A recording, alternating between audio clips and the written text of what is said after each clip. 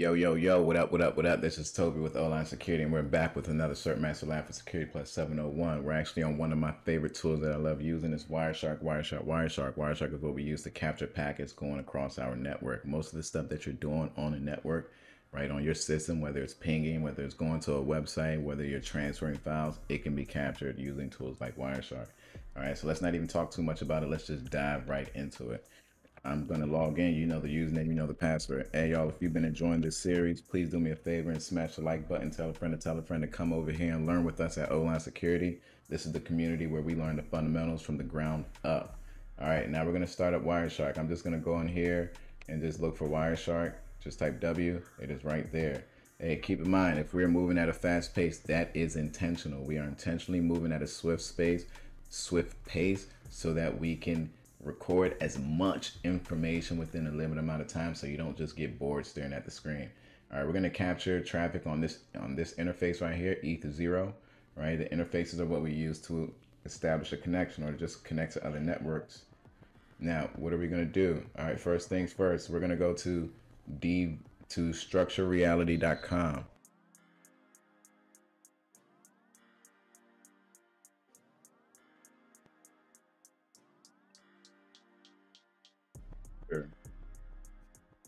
reality.com. Boom. Once that is done, we're going to go back to Wireshark and we're going to stop that capture, right? Because it's going to capture everything. We don't want it to be as noisy. All right, we stopped the capture. What do they want us to do next? They want us to use Wireshark to examine the captured frames. All right, let's just take a look at what we're looking at real quick. I'm going to go all the way to the top. If you're not familiar with Wireshark, if this is your first time looking at it, right now on the left-hand side, we have the packet number. After the packet number, we have the time the packet was captured. We have the source the packet came from, the destination that the packet is going to. We have the protocol being used, the length of the packet, and some information about what's going on. Now, first thing, what is the IP address of structurereality.com? All right, so we have to, let's just filter out for HTTP traffic. Just type HTTP in this display filter. This display filter is only it's gonna filter out it's going to filter for what we're looking for. And right now we just want to look for HTTP traffic, right? Because we had established that session with structurereality.com over here. This is over HTTP. It's not being encrypted. All right, so the IP address is right there. 172.16.0.201. Boom. All right, next. They want us to clear the display filter already. All right, cool. Oh, use Wireshark to determine if any DNS traffic was captured. So we're going to go back, switch this from HTTP to DNS. That's simple, right? And a bunch of DNS traffic was captured. It had to be captured, right? And when we're going to different websites, different web servers, different applications, that we have to ask the DNS server for their IP address. All right, cool. Let's go into the next section. We're not done with Wireshark. We are not done with Wireshark. All right, what we're going to do is clear this, and we're going to start up a new capture. Continue without saving. To start up a new capture, you just go back over here and select this start button. We're going to continue without saving. We're going to go to a different website. We're going to go to DVWA now. All right, now we're going to go back to Wireshark and stop the capture. All right, now we're going to play around with this display filter a little bit more. It says use Wireshark display filter to display only captured frames that include this IP address. So we're going to do that. I believe it's ip.addr. They give examples too. IP.address equals 10.1.16.66. This is only going to show us traffic going that involves 10.1.16.66. It doesn't matter if it's the source or the destination. That is the only traffic that we want to be displayed out of everything. All right. Next, create a new display filter that shows captured frames that have a TTL value of 128. I believe that's IP.TTL, and it has to be below 128, so less than 128. All right, so this is going to show us the TTL value that is below 128, right? If you're not familiar with TTL, this is simply the amount of time or the amount of hops that it takes a packet to exist within a network, right? Before it's thrown away by the router, right? This is pretty much the life of a packet, right? The TTL life of a packet. All right, now the captured frames or TTL are below 128. Alter the display filter to include ARP frames. Pretty easy. ARP is a protocol, so we just put the protocol here. For the most part with protocols, we can just give the protocol name and it will filter the display to only that protocol, right? ARP is a layer 2 protocol that we use to update our ARP table. Right, if you're not familiar with that, I highly recommend to get into our Security Fundamentals Academy. We go into ARP into extreme details, especially when it comes to ARP poisoning attacks. All right. To include, we have to include ARP. So let's go back to IP dot. We're going to do this. And to include ARP, we're going to do or ARP. So we're going to have the TTL and the ARP packet shown. Right? If you do and, you probably won't get anything because you need both. And it's looking for this and ARP. So I did or instead of and. All right, create a new display filter to show frames that do not contain the IPv address. Okay, we're gonna do ip.addr does not equal. So that's exclamation point does not equal 10.1.16.66. We probably won't get anything yet because all the traffic going out of our interface is using this IP address. Cool, cool, cool, cool. Use the display filter expression syntax windows to create a display filter, display only TCP packets with the fin flag set. All right, fin flags are a pretty big deal. TCP.flags.fin equals 1. This is gonna show us where the fin flags are set. If you're not familiar with the flags, once again, Security Fundamentals Academy, right? There are a bunch of different flags that are set within a packet. You have push flags, fin flags, act flags, synac flags, send flags, reset flags. They all have their different purposes. Okay, only with that. All right, the display frames. Yep. What is the IPv4 source address of the system that used the first fin flag? That is going to be us. That is 10.1.16.66. Boom. All right, modify the current display filter to remove frames that have the ACK flag set. We don't want to see frames with the ACK flag set. So we want ACK == 0. That is another flag. We don't want to see frames with the ACK flag set. Right? If you wanted to see them with the ACK flag set, you would do == 1. All right. Edit the display filter to display frames with fin but not sin set. So you already get the gist. Right? We want flags, so we want the fin flag set == 1 and tcp.flags.sin == 0. All right, so this is showing us TCP flags. It's showing us packets, right? It's only displaying packets that have the fin flag set and sin flag not set, right? Fin flag set and sin flag not set. Okay, we're gonna clear that and we're gonna go to the next section. Right now we're just utilizing Wireshark to show us different things. If you wanted to see TCP packets where data was being sent across your network, you would you want this push flag == 1, right? This is where we can just limit to data being sent across the network. We're looking at all data that's being sent across the network with this push flag set. Right now, if you wanted to see connections being established, we could use a SYN flag, right? Because the SYN flag is showing us when people are trying to establish some type of connection, right? It may not be fully established, but at least we're trying, right? When we went to this website over here, we said, hey, are you online? That's where you see this SYN flag right here, right? We see the flags right here, you all, right? We see the flags right here. Like if I break something down, let's just look at HTTP. I'm going to go to the top.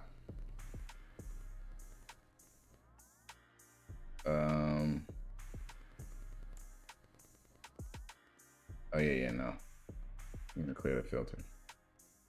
All right, so look, I just saw it. So look, we just see this SYN flag, right? Our system right here is saying, hey, are you online? That's the SYN flag right there. Next, that system responds back to us, right? It was the destination over here. Now it's right here as a source. It's responding back to us saying, hey, yeah, we are online. That's SYN ACK. And then we finally respond back saying, okay, cool, you're online. That's the ACK flag. We're acknowledging that you're online. Get ready, because we're about to ask you for something. And that's what we did in the next line. We asked it for this web page right here, to get a web page. Remember the HTTP verb. We're trying to get a web page. All right, next. We're going to use this same stream right here. The same stream. We're going to use the display filter to locate the first frame of the communication with DVWA. Let's just type dvwa.structurereality.com. Actually, let me get some assistance. I think I'm missing something. Okay, TCP contains structurereality.com. All right, now this is going to filter just for the TCP package that contains structurereality.com. We can go ahead and try to piece this together, right? Instead of looking at the packets individually, we can go ahead and analyze this entire stream together. So how do we want to do that, right? So what we're going to do is come up to analyze right here, or you could right click, but we're going to come up to analyze up here, and we're going to select follow. We want to follow that TCP stream, right? And now we're looking at everything between the server and the client. All the packets that are, well, the traffic that's in green, in red, I said green, I don't know why. This traffic that's in red, that's coming from the client, that's coming from us. We're trying to get this web page over here. This is the host that we're trying to get it from. This is our user agent. We're using Firefox, okay? And this is the server that's responding back to us. You see how I'm clicking back and forth? The packets are changing, right? The packets are changing in the background, right? This is the server responding to us. They gave us, it's a 200 okay. This response code is 200. We have different types of HTTP response code. This one is successful. So whatever we asked for up here, which was this web page, it was successfully given to us. All right, let's go look at a different stream. We're going to look at HTTP stream. So let's filter this out for just HTTP traffic. All right, cool. You can make sure open and follow HTTP stream.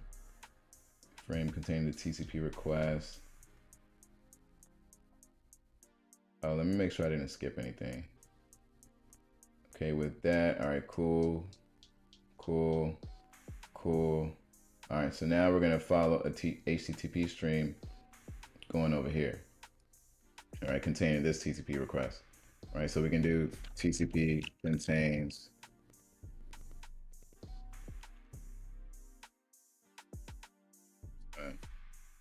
switch this guy out with plainenglish.co.uk. All right, that's not giving us anything. All right, let's just go to HTTP. Well, we can go to that website actually. Let's go. Well, we're not capturing anything. All right, we're not capturing anything. So what I'm going to do, because the capture isn't started, we're just going to filter out for HTTP traffic, right? Because we can do the same thing that they want us to do over here with HTTP traffic. I'm going to do it this way first, and I'm going to see how they did it over here. And we're just going to go to analyze. Same thing. We're looking at HTTP traffic. We're going to go up to analyze.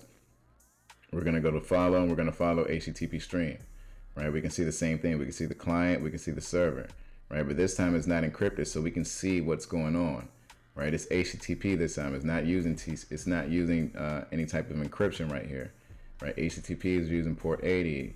HTTP is not encrypted, so we can see everything that's going on this website.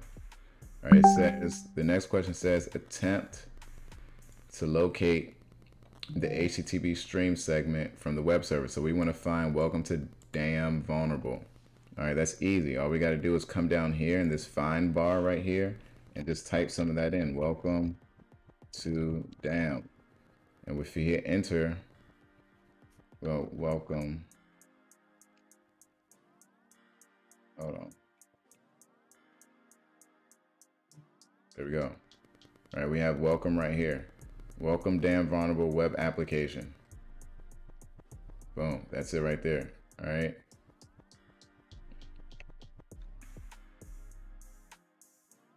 All right, but this is the one they wanted us to look for specifically. So I just filtered out for H1.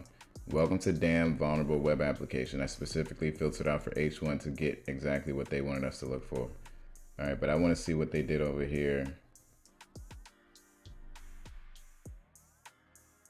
Yeah, we actually have to capture that first though. All right, we're gonna keep moving along. What color and from which side of the conversation is the HTML code of welcome to damn? This is coming from, it's blue, right? We don't have to guess. It's down here, right? You can see the server is in blue. The client is in red, right? We're not guessing, we're not making anything up.